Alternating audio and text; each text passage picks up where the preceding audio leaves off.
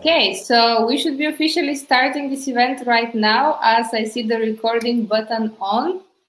I'm very happy to have you everybody here. My name is Vilana. I'm the community manager of WeAreDevelopers and the host of our WeAreDevelopers live series every week, sometimes a couple of them per week, sometimes just one.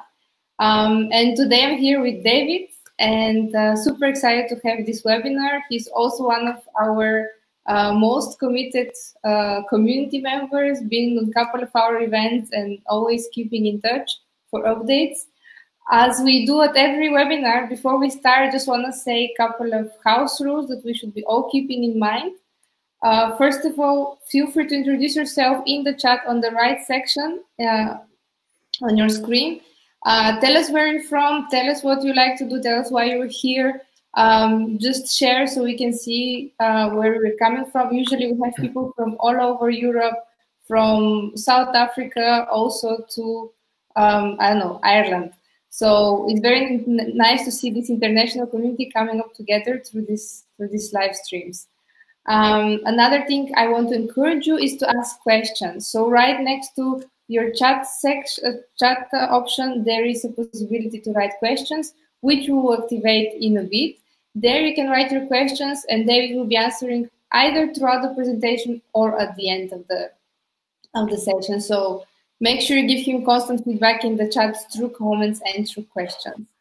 And yeah, last but not least, please be inclusive. Please be kind to one another here at the event in the chat section. This event complies with our code of conduct that we use also for our physical events. So in case there are some comments that disturb you, please let me know. You can write directly privately to me, or you can also write it directly in the chat and we will take action. And with this being said, actually, I think there's nothing left but to introduce David, who has been into cryptocurrencies since 2012, as far as I know. And he actually has a degree in digital currencies. And since 2016, he has been actively in the cryptocurrencies field, teaching at universities, speaking at conferences, and consulting for companies. So today is actually, he's here to give us his vision on how the industry is developing, especially in these times. So yeah, with this being said, I'm gonna right now turn on the comment section, switch David's presentation on, and you can start enjoying this webinar. So here is the Q&A mode. David, here is your presentation, and I'll be muting myself, and the stage is yours. Okay, thank you for the introduction. Thank you everyone for joining us today, and I hope you are all safe and sound. And today we're going to talk about the coronavirus and its impact on cryptocurrencies. But apart from that, I also want to just summarize some of the latest trends and developments in the cryptocurrency space, because there has been really a lot of things going on in the past weeks, and I think it's going to be really interesting for all of you. So I can see lots of people are joining in from many countries. It's really great to see. So feel free to ask questions as they speak. Write it here in the chat. I will try to react on that promptly, if possible. Okay, cool.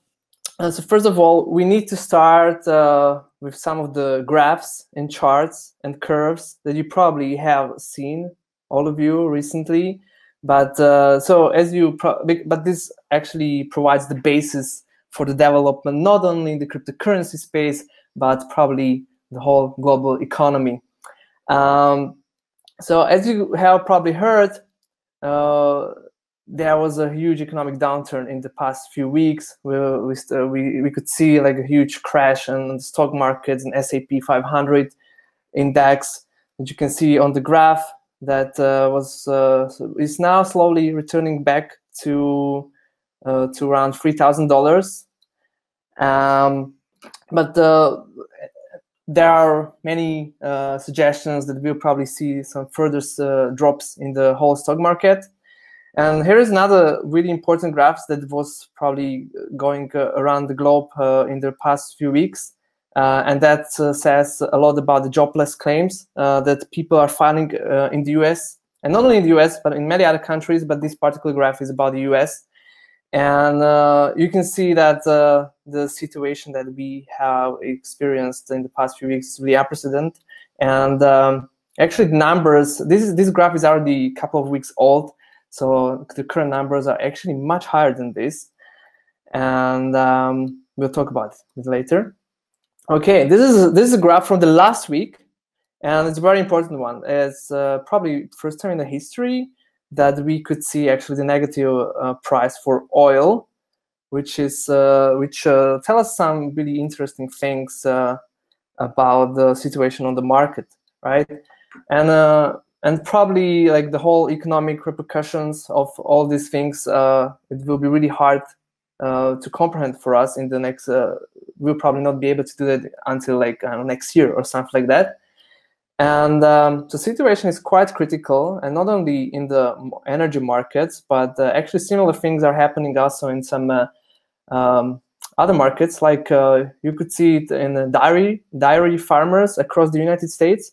The price of dairies didn't go negative, but what we could see is that the farmers were dumping the excess of milk rather than to paying consumers to take it away. Well, so this is probably a shock, like for many, not only investors but also many other people around the world. And when we can see like the price of commodities going down into negative numbers, and it kind of suggests that more and more people will start to be interested into digital commodities such as Bitcoin and some other cryptocurrencies, because actually this is how they are also classified, they're classified as financial commodities, at least by the Commodity Future Trading Commission in the United States. And one of the developments that is likely, in my opinion, to happen not in the short term, but in probably in the next few months, that these negative prices of commodities, or like when it comes to oil, for example, could actually kick the door for something that we have been waiting in the cryptocurrency market for really long, and that's a Bitcoin ETF, exchange traded fund. There have been a couple of proposals in the past few years, and they were all rejected because they were proclaimed to be too risky and manipulable. And there was the main reasons why regulators decided to reject them. But exactly events like this that we could see in the past few weeks could actually open the door for the development of Bitcoin ETF and possibly other financial derivatives and products on top of cryptocurrencies, possibly Bitcoin and Ethereum, but further in the future, maybe also some others. And you could probably also read a lot about how all governments all over the world are trying to help the economy with all kinds of stimuluses, and most notably the Fed, the U.S. central bank, is printing really lots of money. You could see it here on the graph. This is what has happened so far. And for example, the Wall Street estimates or like weights that the number of money that is being printed during the 2020 could actually hit 10 trillion, the balance sheet of the Fed. So these are really, really robust numbers. And as you probably know, that Bitcoin and some other cryptocurrencies, but mainly Bitcoin, are known actually to be kind of a hedge for or against inflation. And we will see how all this money printing will play out in the future. But chances are that the inflation rate will go higher, definitely. And this will be interesting to play out with the Bitcoin halving that is coming in 2 weeks, because I'm not sure if you guys know what Bitcoin halving is, but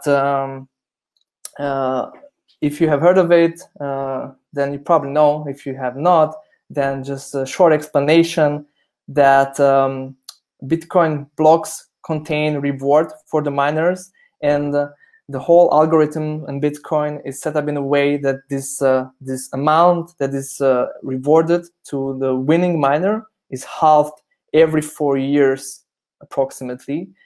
And in 2 weeks, it's the big date when the mining reward for one Bitcoin block will be halved from 12.5 Bitcoins per block to 6.25. And I included here some points about and like there are lots of economics doing lots of kinds of analysis about the predictions when it comes to Bitcoin price. And I don't want to talk about Bitcoin price that much here because I want to focus on more important things in Bitcoin price. But some of you may have heard of some metrics like stock to flow, which is a number that shows in how many years at the current production rate of Bitcoins and how many years are required to achieve the current stock. So there are some of the points here that you can see. And Bitcoin is usually compared to something like digital gold. If you use this formula and this methodology to calculate the scarcity of Bitcoin, it's very interesting because it's exactly these halving events that are happening that's happening in 2 weeks that is actually increasing the scarcity over the long time. And meanwhile, now the scarcity of Bitcoin based on these calculations doesn't look necessarily so good compared to gold, because the scarcity of gold is, you have written here, is around 62. But after the halving in 2 weeks, it's gonna increase the scarcity of Bitcoin, and in another 4 years, another halving is going to even surpass the scarcity of gold, which is something very interesting. And this is probably one of the reasons why Bitcoin is getting increasingly more traction and reputation as a store of value. So yeah, let's see if there are some questions about this. There are some ETFs for Bitcoin and the Swedish market. Yeah, I heard of that. I'm not sure how accessible they are for the rest of the, or like from the investors from other countries. But yeah, I heard of that. I mean, it's definitely cool thing to have. I don't think essentially that all these Bitcoin derivatives are so important for the Bitcoin itself, because I mean, of course, depends what you are going for.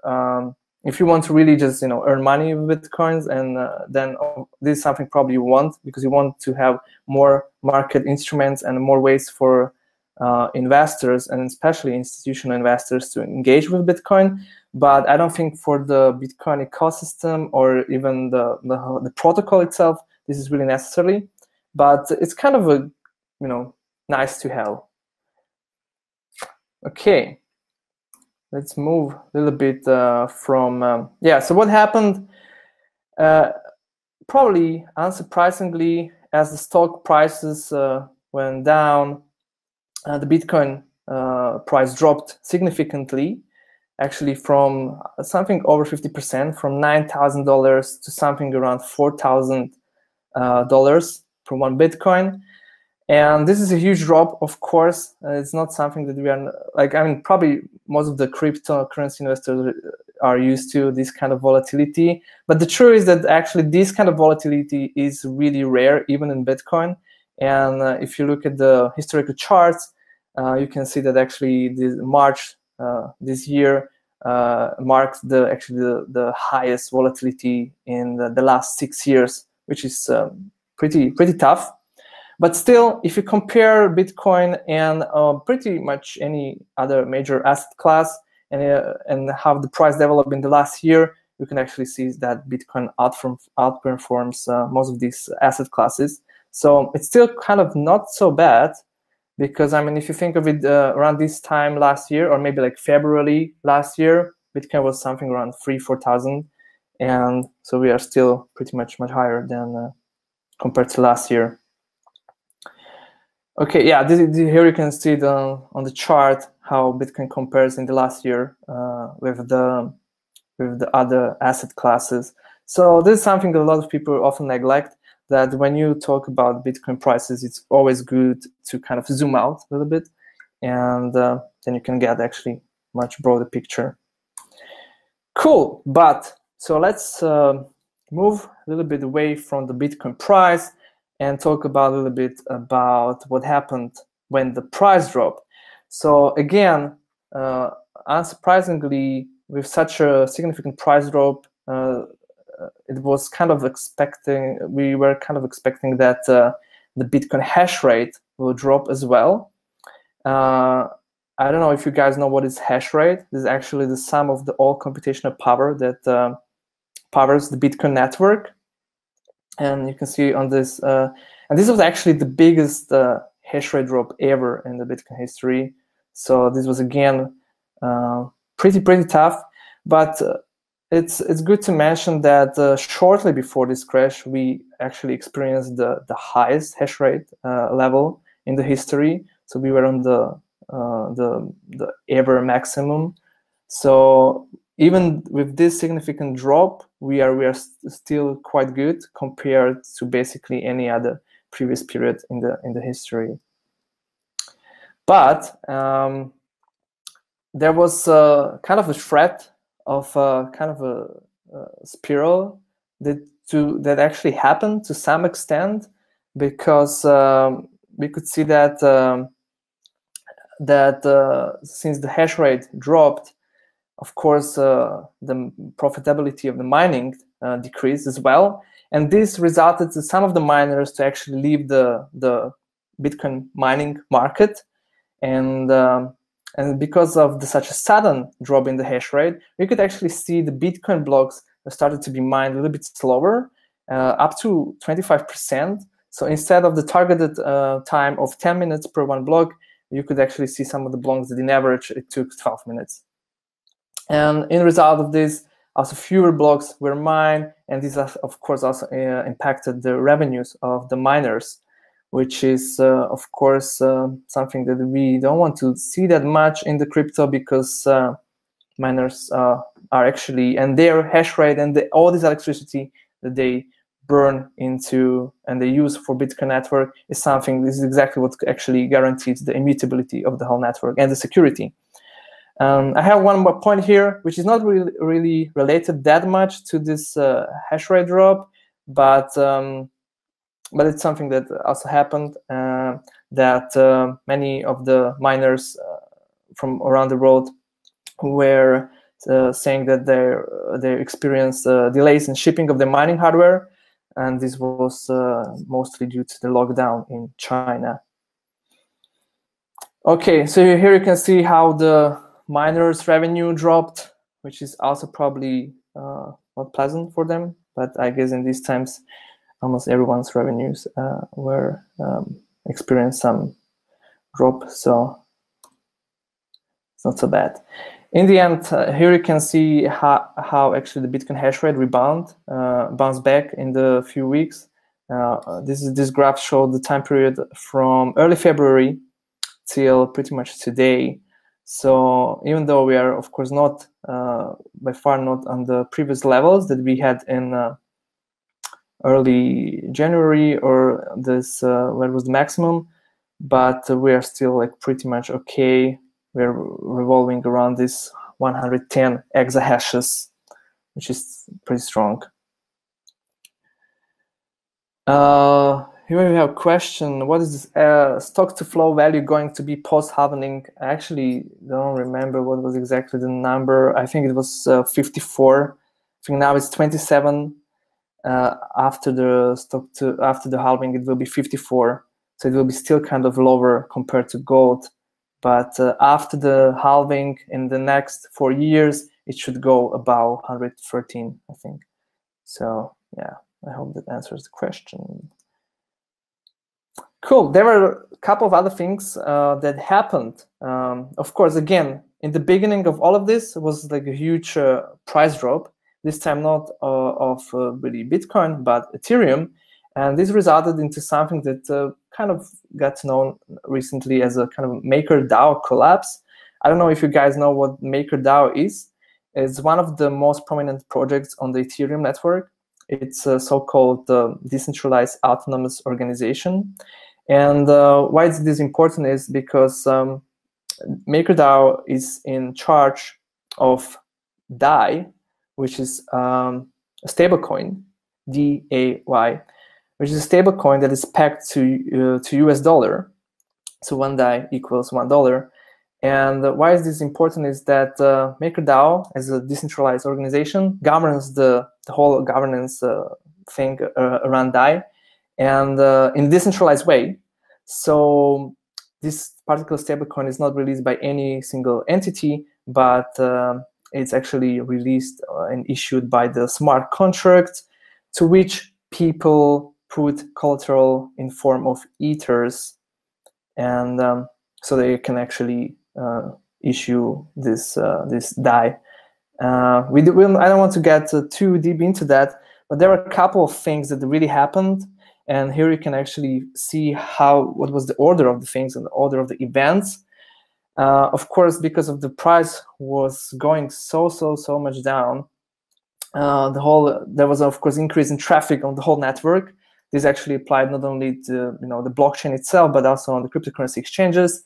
But now it's important that this happened on the Ethereum blockchain, and the whole network was overwhelmed, and the transactions were queuing, so some of them didn't pass through, and the gas price went up quite significantly. Gas price is basically in this regard transaction fees, or like how much it costs to execute and some action on the Ethereum network.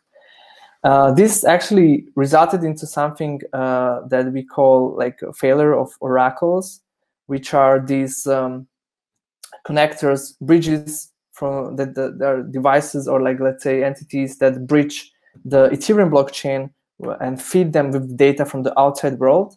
And we are talking about price oracles, and because of the high gas prices, some of the oracles failed to update their feeds, and this again caused and went on with a further chain reaction where I don't want to explain the CDP liquidations, but so the people who actually were putting their collateral in the form of Ether into the smart contracts, they lost their money because of this point, what you can see here, because this collateral was essentially auctioned basically for free. Some people got really lucky and earned quite some money on this.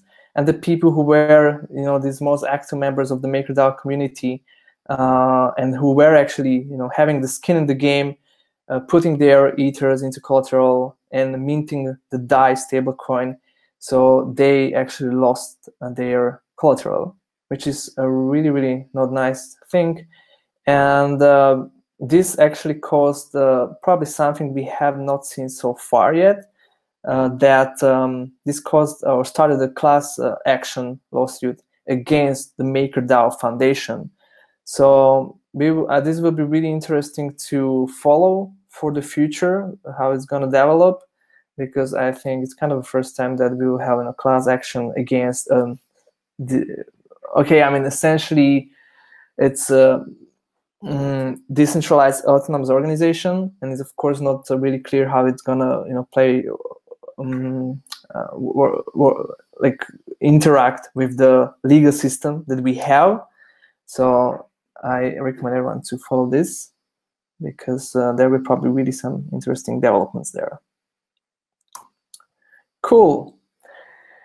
And MakerDAO is one of them, as I mentioned, one of the most prominent projects within the Ethereum ecosystem. And within Ethereum, we have also a subset of projects where also MakerDAO belongs, and we call them DeFi, or Decentralized Finance.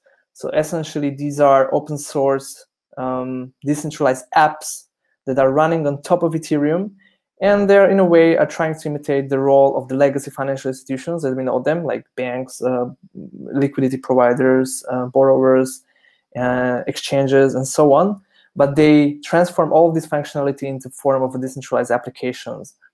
And just very shortly before this collapse, we actually could see that the total value of the money deposited into the various kinds of protocols within the DeFi ecosystem amounted to something over 1 billion. So it was a kind of a huge milestone. And then, of course, again, as you can see on the graph, we saw a huge drop again. And now we are bouncing back a little bit, and we are at around $800 million, which is still, of course, something.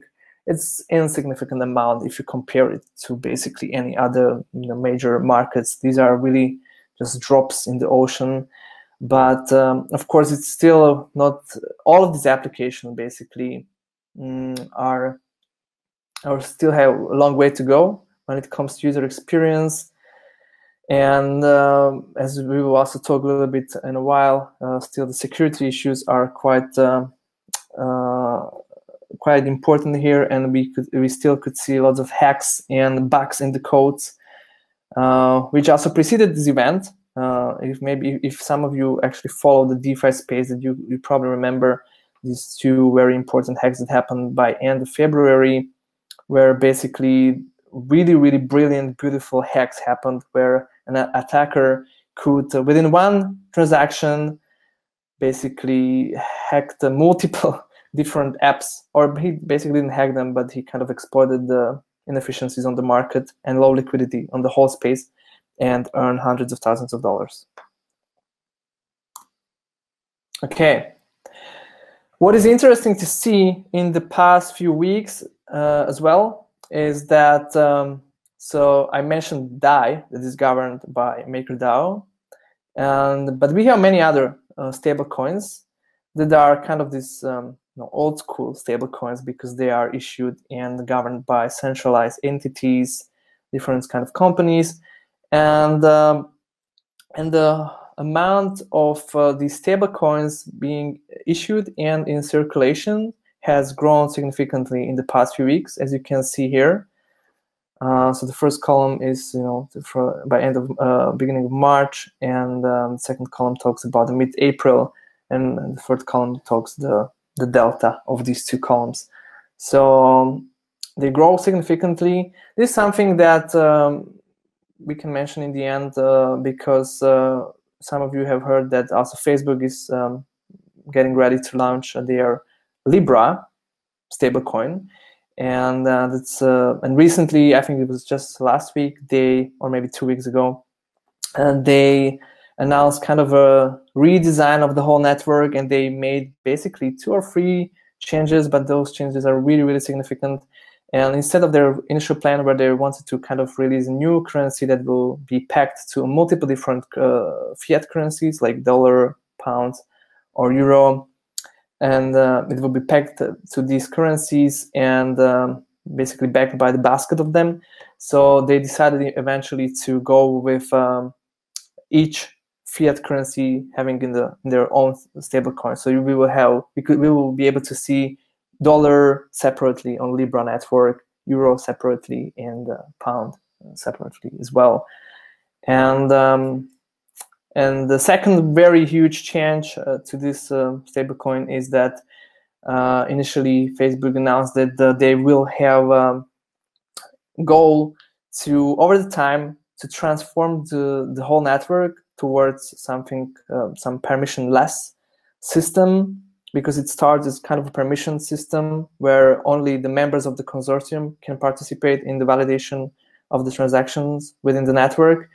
And the initial version of the white paper was mentioning that the goal is to transfer to permissionless system over the time, but this goal was scrapped, and it's not the plan anymore, which is a little bit sad, but probably understandable given the hassle that Libra is experiencing with regulators.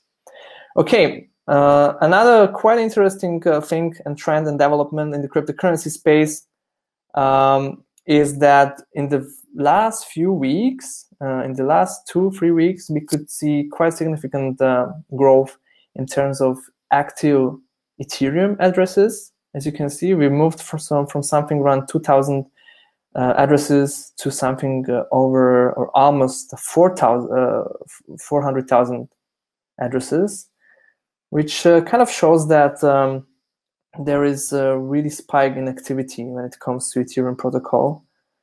And this is also quite well demonstrated by this graph that you can see here now, where probably for the first time we kind of reached a parity when it comes to the value transferred on Ethereum versus on Bitcoin. And it's important to know that this, when we count or how this value was measured, it's not only transactions of Ether itself, but it's also transactions of stable coins that are issued on top of Ethereum. So this probably helps a lot, as I'm based on the previous slides that you could see. But still, it kind of really demonstrates how the whole Ethereum ecosystem is growing. And this is also not only true for Ethereum ecosystem, but also this DeFi ecosystem that I mentioned. And but what is going to be really interesting for the next few weeks and months to look for is that there is a bunch of different networks that have scheduled the launch of the mainnet for the next few months. And here on this graph, you can see actually that how much money all of these so-called Ethereum killers and platforms have raised. And of course, most of them raised this money in the past, like in 2018 or 2019, maybe some of them even 2017.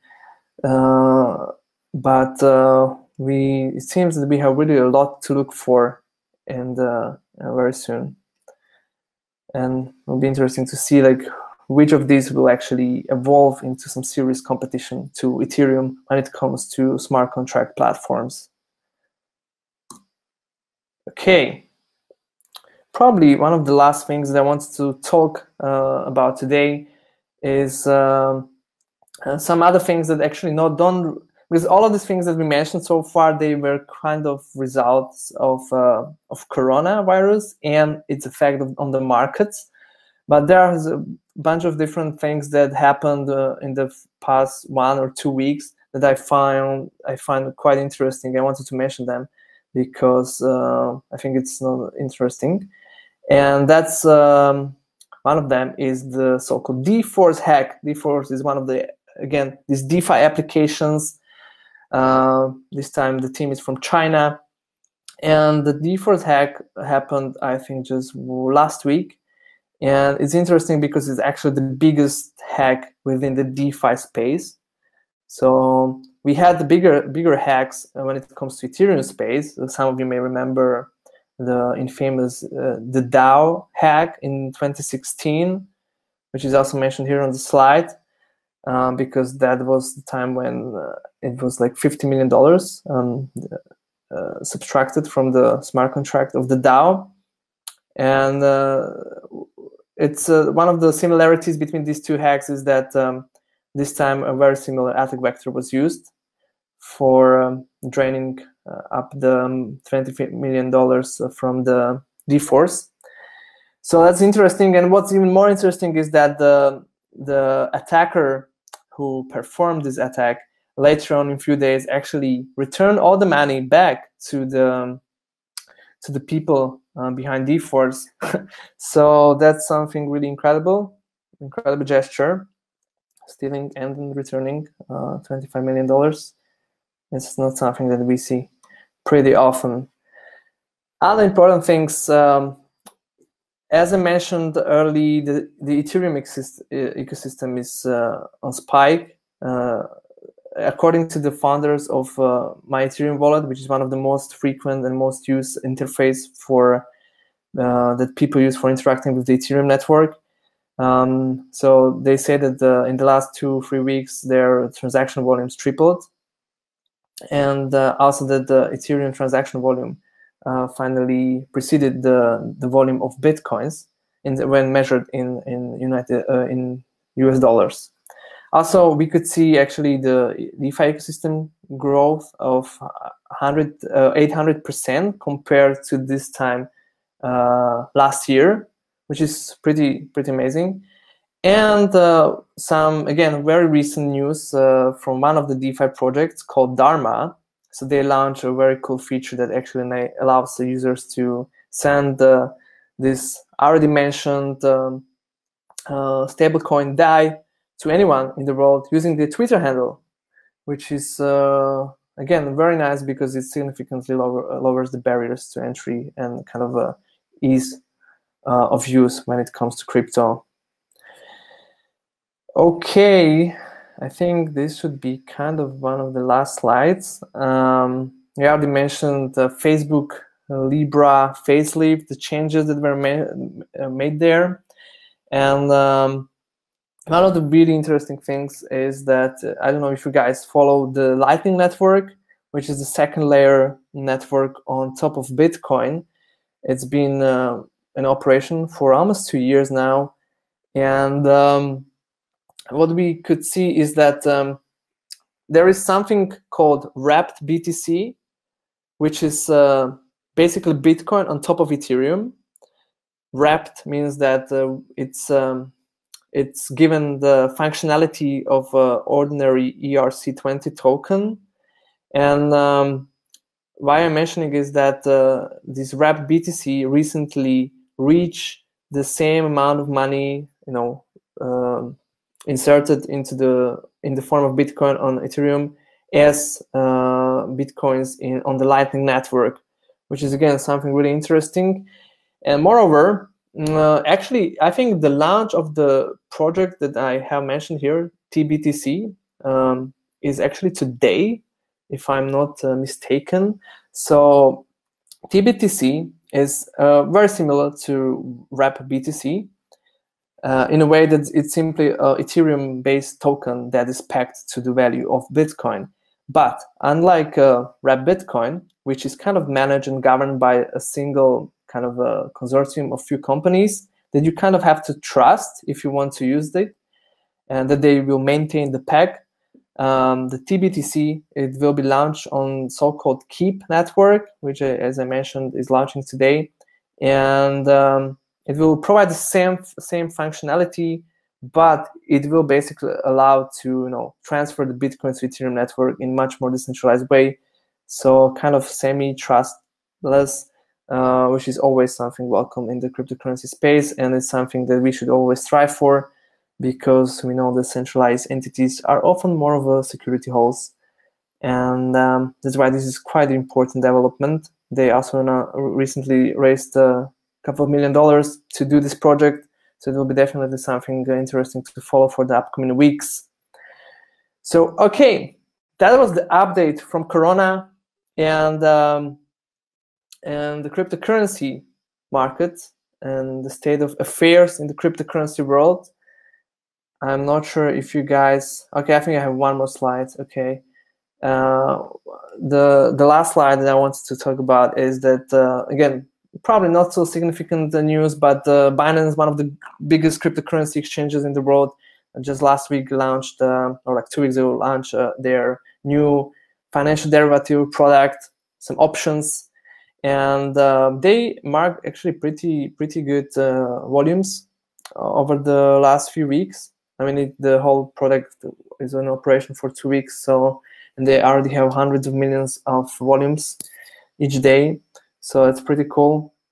And yeah. So guys, if you want to ask questions, feel free to do so. I'm happy to try to answer whatever I'm able to. There is maybe like one thing that I put here into presentation just because of how cool is that for those of you who are gamers and who have been following the gaming world. So just this past weekend, there was a huge concert happening in Fortnite, where we could see the concert of Travis Scott, and which hosted 12 million people simultaneously, which is really crazy. And this kind of just underlines the whole trend of everything shifting from analog world to the digital one, and increasing popularity of these multiverses or the virtual worlds. And there are actually some bunch of other stuff that I could talk about if you guys are interested.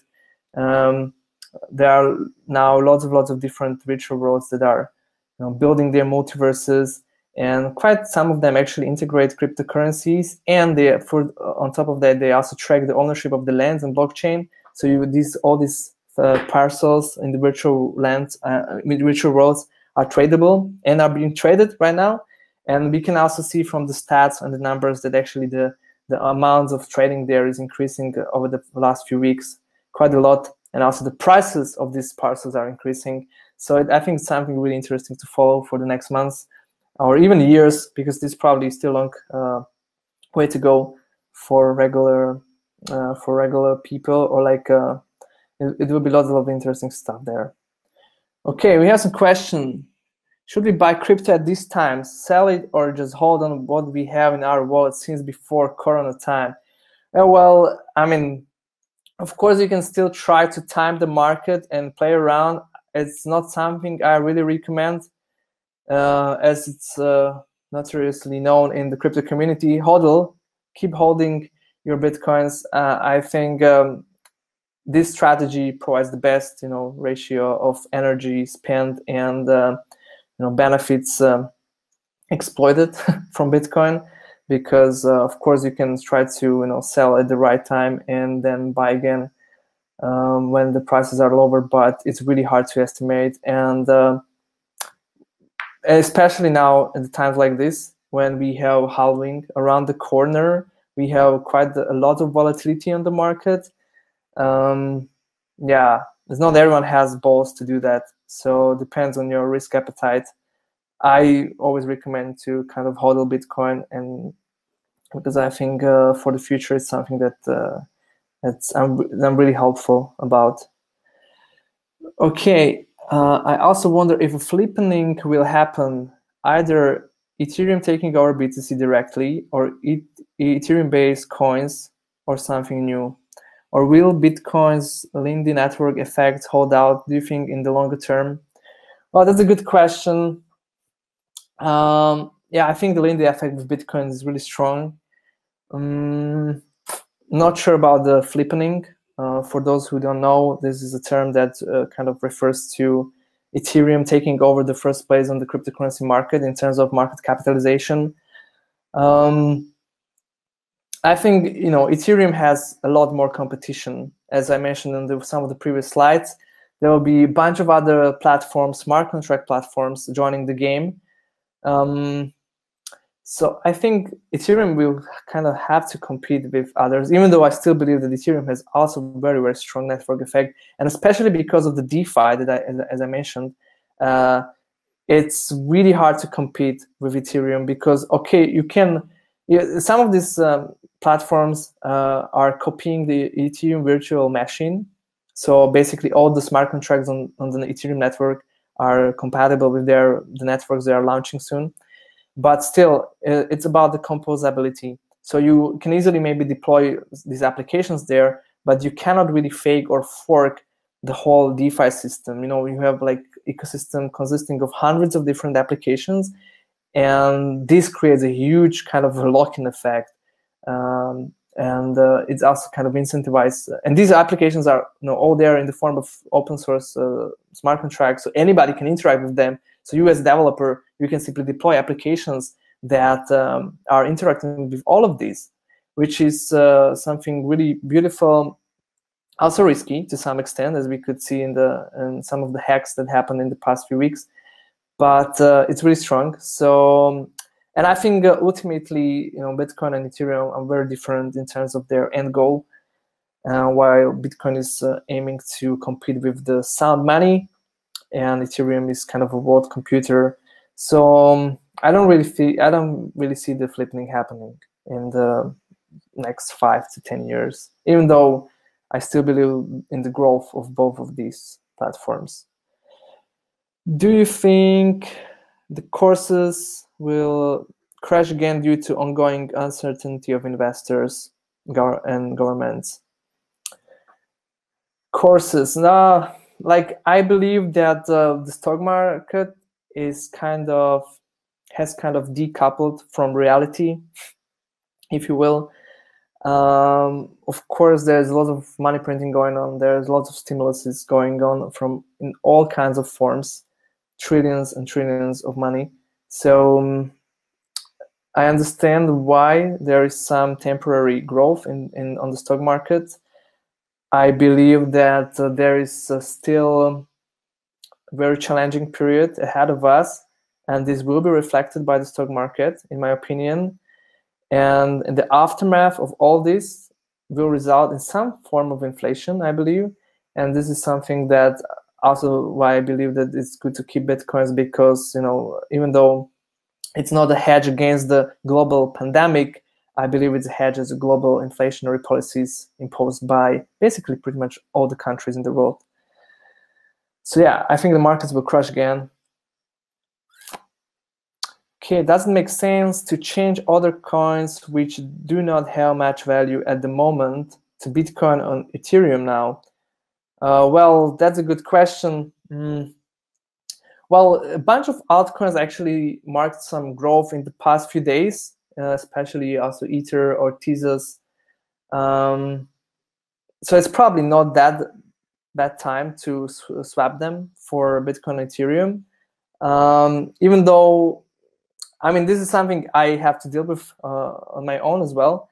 I have lots of altcoins that lost significantly in their value, and I'm still kind of waiting for the good time to swap them. But I mean, I think essentially it depends on the fundamental value and proposition of that particular coin. So that's why also my investment strategy is usually to kind of keep what I believe has some fundamental value and proposition for the future. So it's really hard to say. It probably kind of depends also on the case by case. Cool. So some other questions. But Kraken and Binance, yeah, those are cool, really, really nice exchanges. Okay, Lara is asking, could you recommend any other coin with great growth capacity in the next 2 years aside from Bitcoin and Ethereum? Well, huge disclaimer, I'm not a financial advisor. I don't know anything about markets and finances. Of course, I have some personal opinions, but I wouldn't even dare to. I have been so many times. My predictions have been really sucked so many times. So I don't really dare that much to predict anymore. I do believe that there is a chance that we'll still see some altcoin season and some other currencies going up, like something similar maybe to spring and summer of 2017, but probably to a smaller extent. So I'm kind of hopeful in that regard. But I'm really not sure which of them. I mean, of course, I still do keep a bunch of coins that I believe, as I said, that they have fundamental value, and this should be probably reflected in the long term in their price. But how to say? So I don't want to publicly to make and even try to predict any concrete names. If you had, say, 10,000 euros willing to invest now, would you buy stocks or crypto? Well, for me personally, even though I believe there are some good opportunities on the stock market, but just because the stock market dropped now, I don't think that necessarily implies that there is now just really the best time to buy stocks, because I mean, you have to look at the previous months. We had the historical maximum level of the stock market price. So I think it was kind of inflated, and I think this was kind of perceived by many investors around the world. So even though we have the correction, I think there is still correction coming.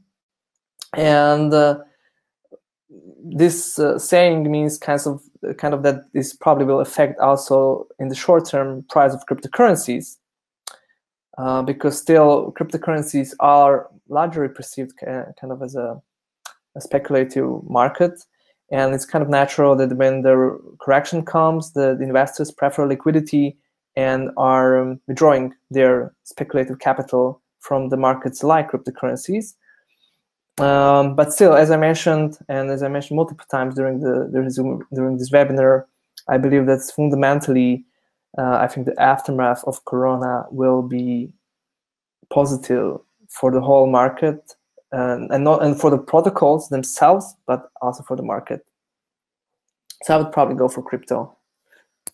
Long story short. Okay, a question. Do you think upcoming catastrophes like global warming and such will cause more people to get into crypto, or will they seek safety in fiat, which can actually buy stuff? That's, again, a good question. I think one of the things that we actually didn't mention, I'm sorry for that, during the webinar, is that we could see actually in many countries that merchants and sometimes even countries were now banning cash and preferred payments by card because of, it's cleaner and it can help to stop spreading the virus. But of course, this is something, and overall now we can see many countries also a lot of new practices and laws being introduced that track people, and now when it be connected with loss of financial privacy, I think this is something that can make a lot of people realize the value of privacy in the first place, and and the secondary effect of it is kind of the fundamental proposition of cryptocurrencies that can help to protect your privacy. I'm not saying that they necessarily always do that, because as you probably know, the whole privacy thing in the blockchain space is kind of a little bit more complicated, but it's definitely a step to the right direction. So to answer your question, I don't think global warming is that. I don't think particularly the global warming will make people think about cryptocurrencies. If so, then the opposite probably will be true, because lots of people have still this misconception or whatever it is, that Bitcoin and cryptocurrencies are very resource demanding in terms of electricity, which is essentially true. It is true, but I'm just a little bit concerned that lots of people don't understand the fundamental value of this feature, because this feature is exactly what guarantees the security and immutability of the blockchain, of the Bitcoin blockchain and some other blockchains that are using this. This being said, I do believe that there will be some full alternatives like proof of stake. Of course, it's still, I think there's a lot of research going on there, and I think there's still a long way to go. But we will see this implementation of the proof of stake into Ethereum itself in a few weeks, months, we'll see. So maybe this could also change the whole thing, that when people will see like, okay, this Ether is not so harmful to the nature, maybe we can use it. And on Ether we have lots of stable coins, so it makes it really, really useful for many people. So yeah. But just to finish the question, I think these catastrophes and their effects on economies and the stock markets, but primarily economies as a whole, will, in my opinion, lead more people to crypto, mainly because of the inflation that I already mentioned. In my opinion, Ledger, Nano, or Trezor, well, both are good. I'm a huge fan of Trezor. I know the guys. I have been having Trezor for like 6 years or so, and it's a really nice device. I have both though. Actually, I have them both here, Trezor and Ledger. So both are really cool. I personally fancy more Trezor, but I mean, depends also what you want to do, because some of the applications or coins are, wallet specific. So it depends what you want to do. But mostly Trezor is fine. Since there is 2 more questions. Is it possible to outperform Binance with much lower cap exchanges like Crypto.com?